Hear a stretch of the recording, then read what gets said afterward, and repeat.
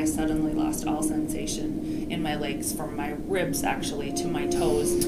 I was released from the hospital after those 30 hours with a new diagnosis, and I was given referrals to neurologists who can help me get started with a treatment plan. What I found was, after dozens of phone calls, that the best chance I had at an appointment with a specialist who could help me was 8 months away.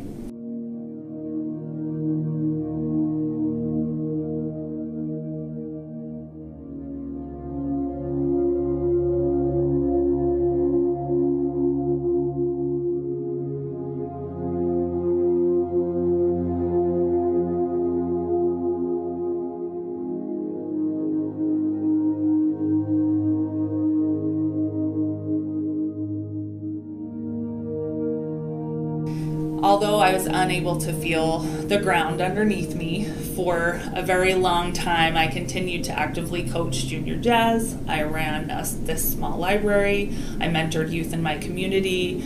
I continued to be a mother to these children and work full-time, and maintained other volunteer work that was meaningful to me. I kept my regular life in check.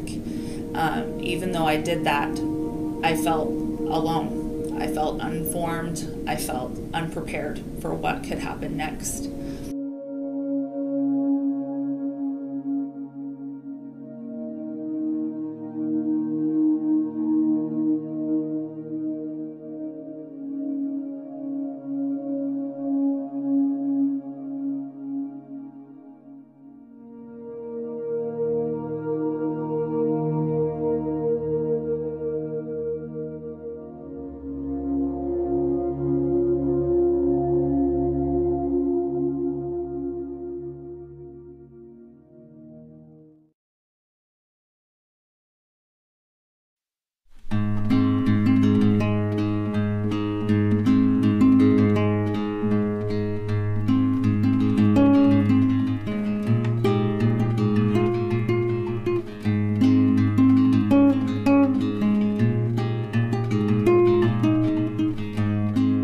So quickly my questions started to become, how can I make the best of this next 8 months while I'm waiting?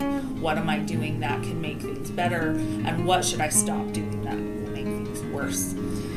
Each flare comes with a new set of symptoms, and so each flare comes with a new challenge to figure out how to live my normal life inside of those symptoms, however long they decide to stay.